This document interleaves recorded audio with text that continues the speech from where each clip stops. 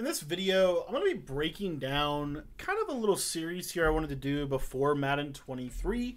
And it's basically a series that I wanted to break down with you about talking about how you go about building a scheme, and not only how you go about building a scheme, but how do you do it from something off meta. What I mean by off meta is basically how do you pull out a formation out of that you don't really see a lot popularly ran and build it from the bottom up.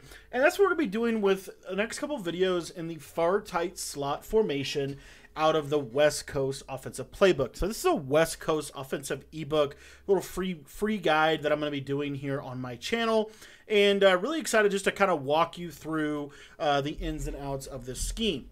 So real quickly, all you're going to need is just the West Coast playbook. You don't have to have Hot Route Master. You don't have to have all that stuff. I do have the Hot Route Master, but really the biggest thing is, again, just that you have the this formation. So I'm just going to go ahead and set a couple of audibles here defensively, just so that I can kind of show you that this works against the best defenses that you're going to be facing. And we're going to be talking about our base play, and my favorite play in this formation, and the formation, or the play that we're going to really build a lot of this stuff around, is the play X spot. X spot is an incredible play at a far tight slot, but basically what you want to be doing whenever you go through here is you just want to kind of pick out, like, what are some routes, what are some plays that you can build around, like a corner route or a deep post route or something like that. So as you can see here, like I said, we're just building through and just kind of looking at some basic plays. And we're going to start with this play X spot and show you why this is one of my favorite plays. Now, as a general rule, I personally like to have my twins to the wide side of the field because it's going to give me the most amount of space to be able to work. You could run this to the short side as well. I'm also a big proponent of never flipping your formation because it just gives the opponent something else to worry about. You see here we got some really good running plays out of this West Coast, as we should in any pro set. And so this is, again, going to be just kind of a pro set style of offensive ebook.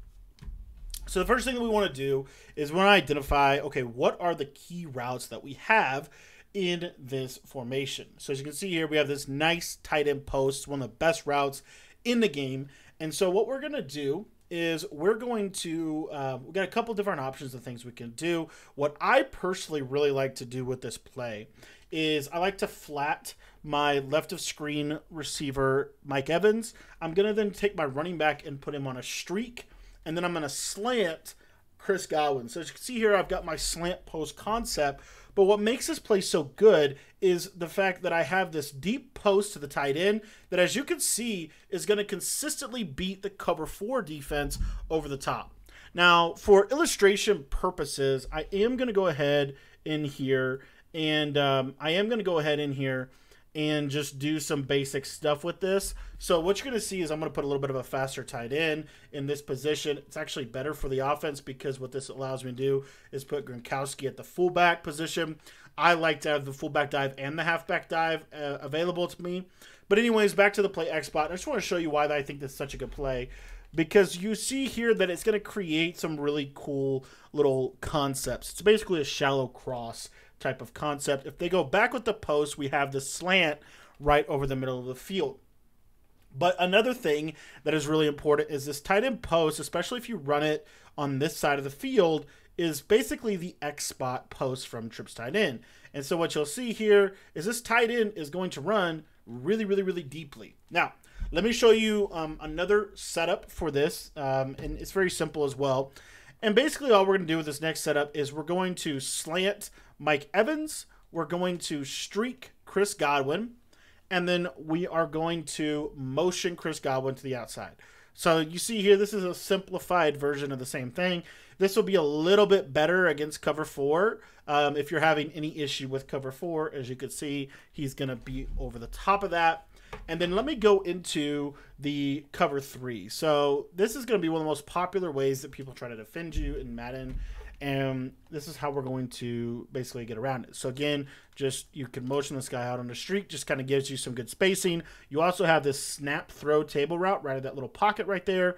But as you can see, this tight end post really does a good job at beating zone coverage. It's really one of the better zone beaters in the game, as you can see. So it's really good against cover 3, cover 2, or cover 3 and cover 4. And then lastly, the last zone we're going to go over is cover 3, or I'm sorry, cover 2. So as you can see here, it's real simple. If you wanted to, you could also mix and match. So you could streak Mike Evans and then motion out Godwin on a slant if you want. Some like just little basic things like this. But as you can see here, the slant post combo is really, really, really good. Okay, and it's going to beat every zone drop in the game as well. There's not a zone drop that's going to be able to get that far back. So now what we want to do is we want to just say, okay, let's take a look at this concept against man-to-man. Well, what you're going to see is we get a little bit of an interesting kind of nuance here. If we do want to do something like this, you'll see that Chris Godwin is actually unbumpable. So that's another little piece that, you know, I think is really important. Another little cool thing about this formation is different motions. So you see here, I could motion this out and basically literally create bunch tight end.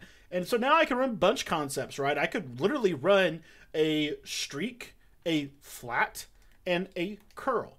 If I wanted to do something like this, this now opens up this whole kind of sideline as an option. So just think about that whenever you're putting this offense together, and just the fact that you can use motion.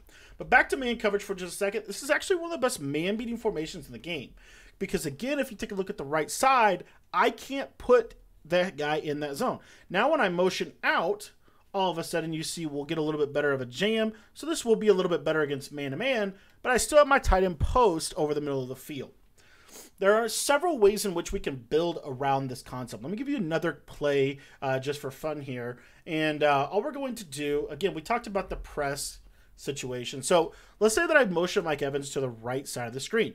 If you take a look at Chris Godwin, there's no one over him. As you can see right here, he's going to get a free release. So if they're going to shade underneath and they're not going to play, you know, they're not going to put any deep zone on the field, this could become a really interesting concept. So we could go with a little curl, little high-low concept on the backside, and then now we have this little seam streak over the middle. So you see he doesn't get jammed, and then of course you got your tight end right there.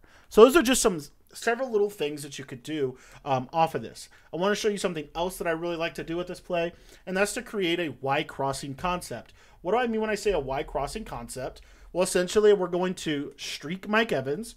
We're going to put Chris Godwin on a deep dig, and we have a flat to our running back. If we want to, we can always put our running back on a quick out, which is one of the best routes in the game this year. And as you can see, this is one of the best cover 4 drop beaters, as you can see right there.